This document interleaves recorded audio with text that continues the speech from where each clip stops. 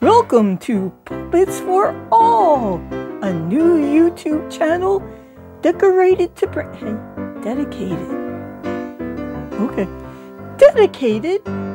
bringing the magic of puppetry to people of all ages.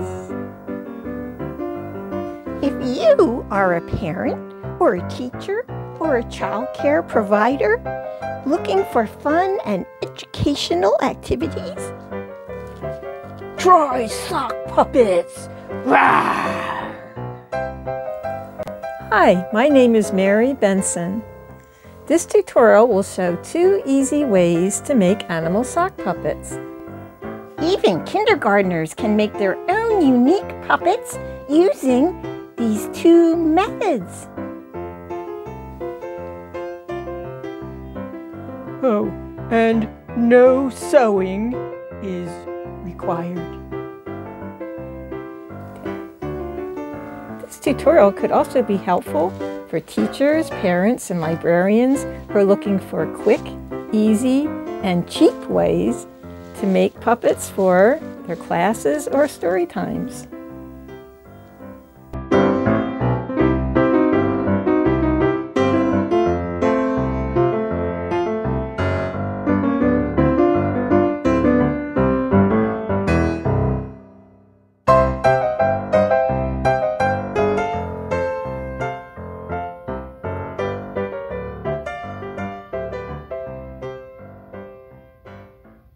Method 1 is a quick and easy way to make some really cute puppet characters.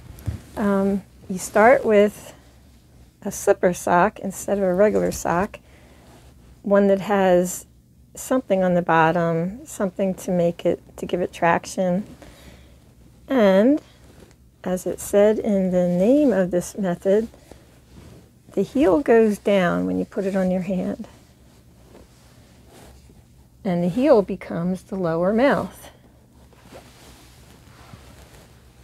Okay. All right, and then the next thing I do is take this adhesive back felt and cover up these little skid-free plastic pieces. Cover them up.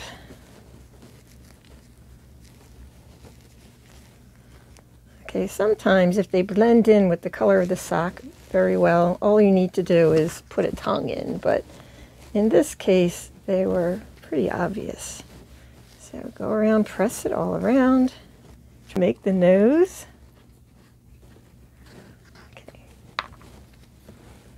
You'll need to put a big glob right here.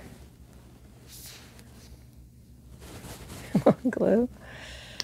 A big glob, because you want it right where a nose would be, right on the tip, the end of the sock.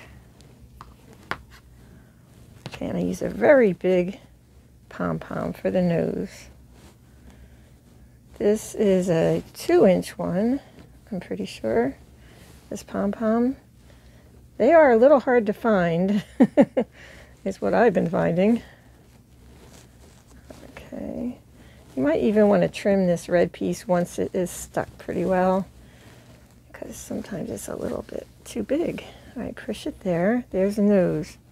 All right, now you need the eyes. The eyes should be a little close to the end of the nose, like this. Okay. And the same thing, you can do it with tacky glue. Of course, you could also hot glue, but especially if you're making with kids, tacky glue, of course, is better. All right, we just have to put these, lots of glue. Okay. And we have our big puffy eyes. These are also 2.5-inch pom-poms. Let's give them a tongue. And then we need to put the glue where the tongue will attach. So a nice long floppy tongue is good for this dog. It makes him cute. Let me take him off my hand. I'm going to hot glue these edges slightly, and we may need to trim it a little. After doing the tongue, the children should probably lay out the puppet like this to let these dry. And while we're waiting, we can do the eyes and the ears.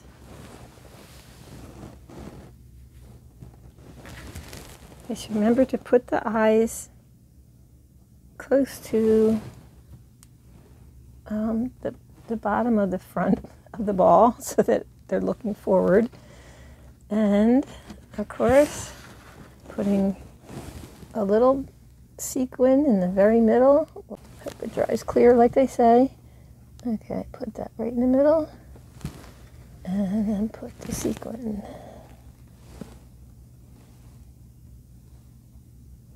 Is that little sparkle. The ears, which these are fleece. Just glue the ears too, big globs of glue. And a good thing to do to give it a little bit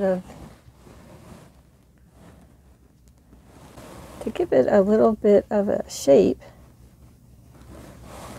put some glue in the middle and hold it like this.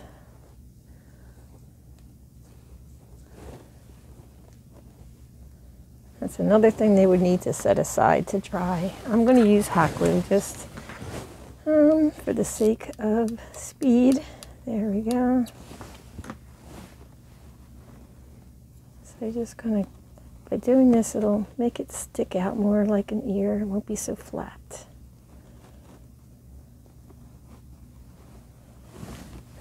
This one too. Okay, now that's dry. Put the ear on top of there, which I will use hot glue again for the sake of brevity and easiness. But of course, if you're working with young kids, of course, glue would be best. Okay, there we go. Like that, and then to give him a little fluff on the top, use a feather boa. Okay, measure, it should go from this side to here. And when you cut feather boas, be sure to put a little glue on the end. Hot glue is good, so that the whole thing doesn't fall apart on you. As you can see, it's already happening. All right, and I'll put some glue here. Of course, they could do that with the white glue, of course. Okay, so let's give him a little bit of a hair. And I also want to glue this end while I'm at it.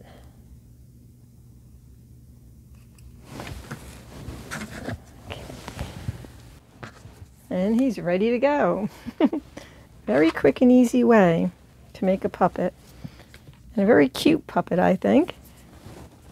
The only thing, it's not quite as versatile as you might want it to be. Most of the things you need to make, that you can make with this, need to have a long nose. Okay, like it's very good for the alligator. I just gave him some teeth. Changed his eyes a little bit. Okay, so you can make an alligator. You don't need to use a slipper sock, but it helps. The little anti-slip tread on the bottom gives some support to the long nose that this type of puppet will have. It has a long nose. A regular sock wouldn't have that, and it probably would flop. But you can overcome that using oh, he's a mess, using craft foam instead of felt. So the craft foam will give it some of the stiffness it would need. So make a big piece using sticky back craft foam.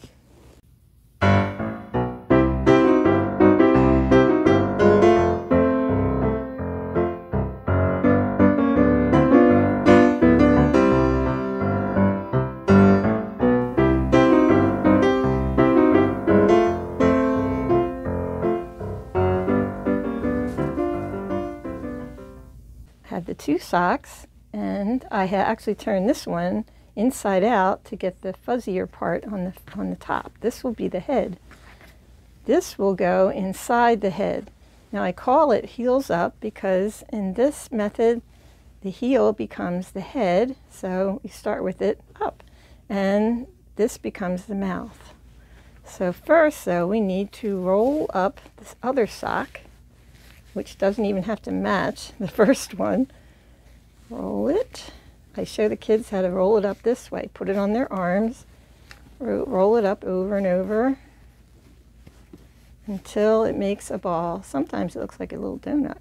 All right, then the next step is I show the kids how the puppet will be positioned with the heel up. And I have them take the ball and push it up into that heel area, which makes the head shape. The next step is to take two safety pins and put them on each side of the head, going through and catching the ball that's underneath. When the kids are making this, I have them keep the puppet on their hand while an adult puts the safety pin in, catching the ball underneath. Okay.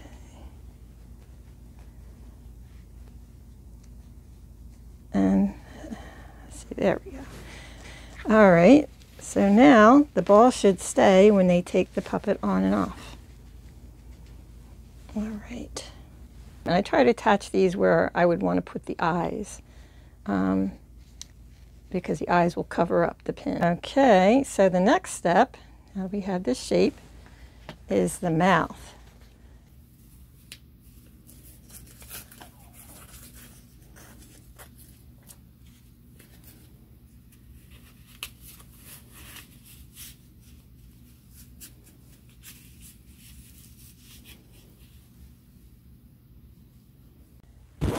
I've already started adding the features.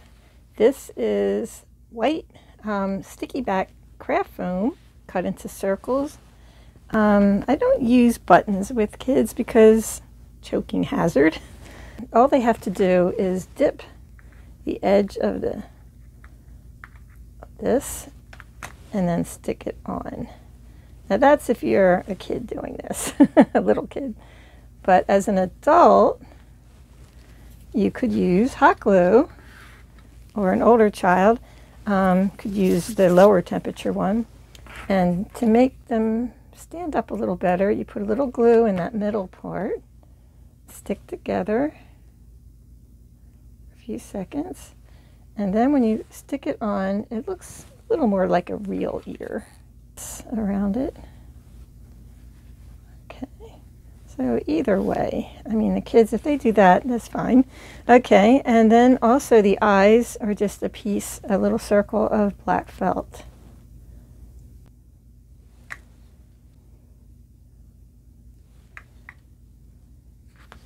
Okay, and to make it look even more alive, see it? You can put a sequin in the eye, and it suddenly sparkles and comes to life. Okay, that's a little puppeteer secret. So we have a polar bear in just minutes. Sometimes you need to push the thing back into the right position. Okay, all right.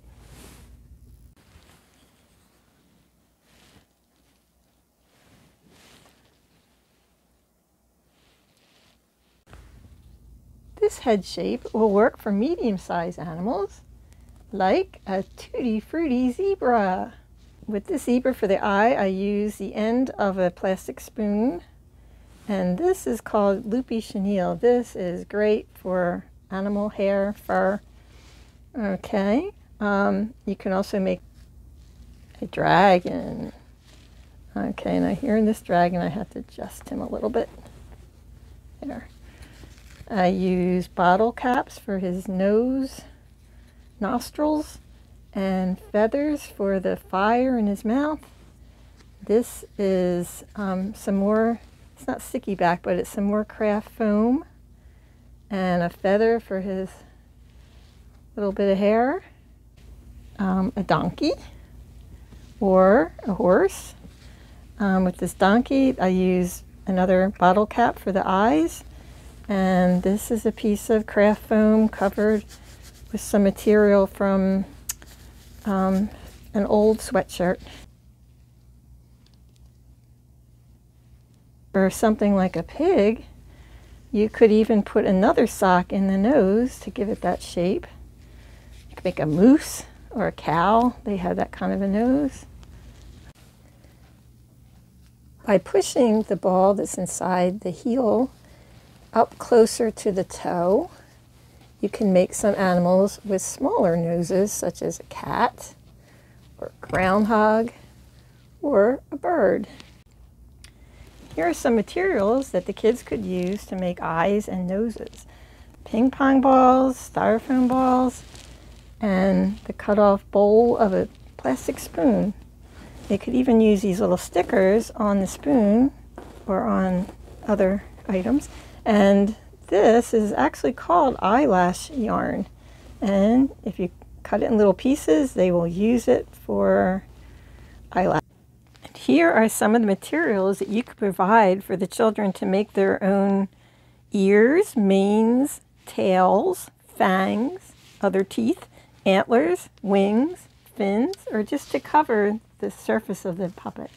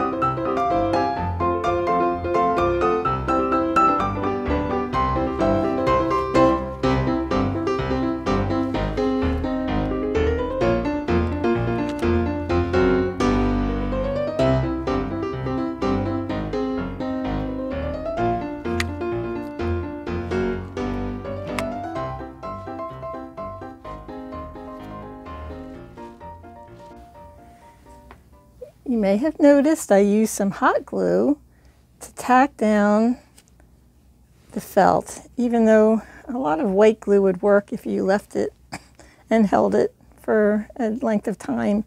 But what I would do in workshops is I would let the adults handle the hot glue guns, only the adults. I would have the kids bring plastic things to someone with the hot glue gun, and then they would put them on more securely.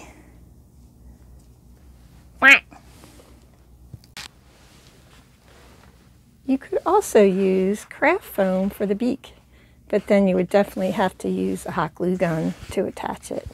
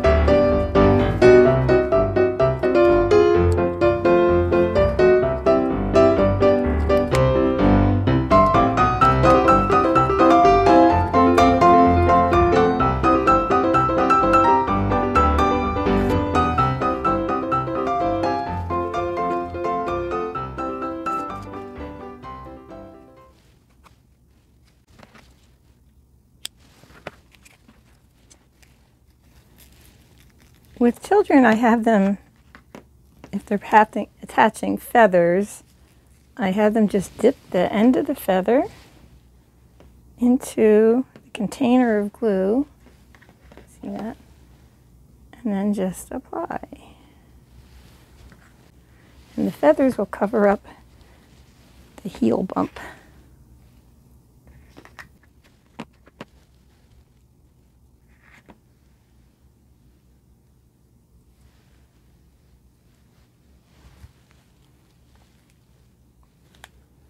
Just let me try a little and I'll be ready to go.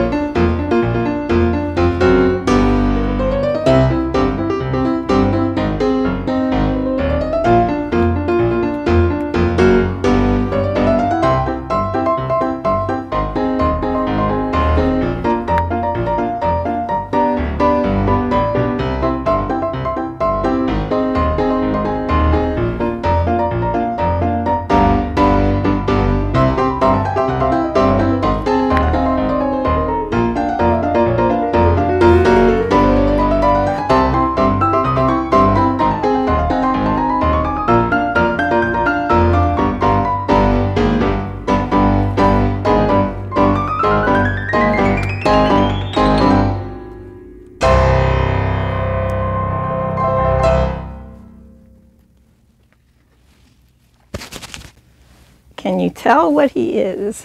I think you can.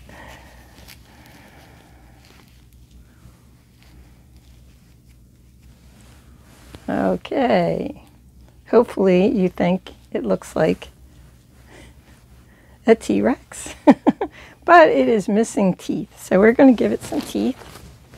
And the way I do that is first I will measure how much of a strip of teeth I need to make, and it goes to about there.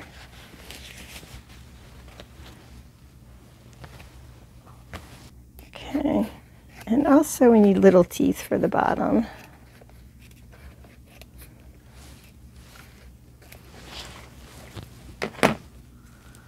Let's see if they're going to fit. Yes. Okay. Now this you definitely need hot glue for.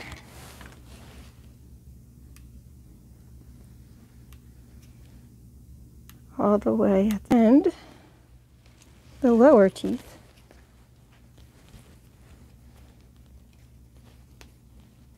I think it's easiest to put the glue on the edge of the teeth rather than the puppet, but I guess you can decide that. All right. Okay. Oh, let's see how he looks. Okay. Well, his teeth are a little bit out of whack. Let's put him down like that.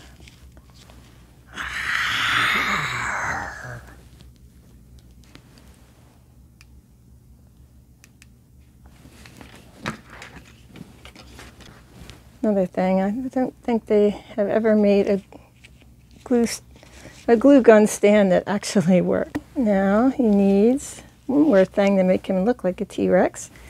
And that's those little tiny hands in the front. And all you got to do is poke it through the wire in the pipe cleaner. Will hopefully enable you to push it through without hurting too many of the strings. Okay, so pull it so it's about even, and then we want to give him 3 toes, or maybe 2. I guess 2 is good enough. Okay.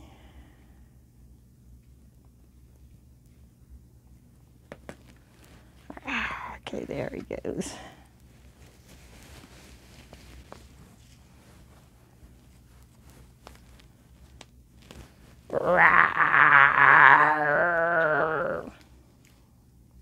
Excuse me. You could make almost any kind of animal, and even insects. To make this butterfly, just push the inside sock all the way into the toe of the outside sock.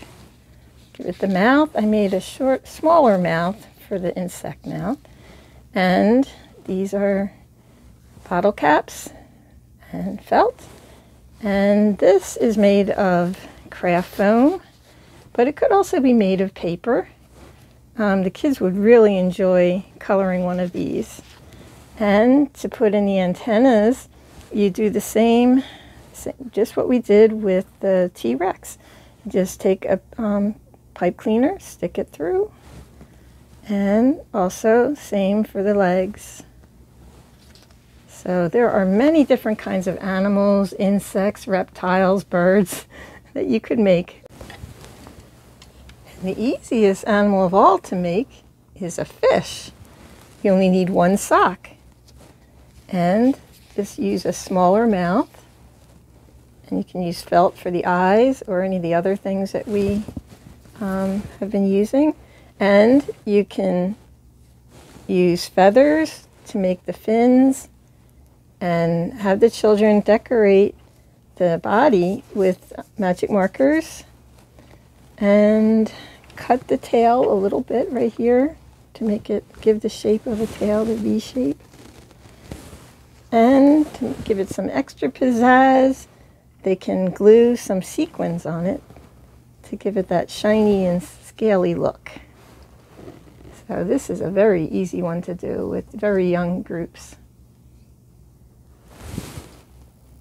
If you would like copies of the patterns used in the making of the puppets in this video, please send your request to harmonyhpuppets@aol.com. If you found this tutorial helpful, please consider subscribing to Puppets for All. And if you're looking for a live puppet show, please go to www.harmonyhillpuppets.com. Good job!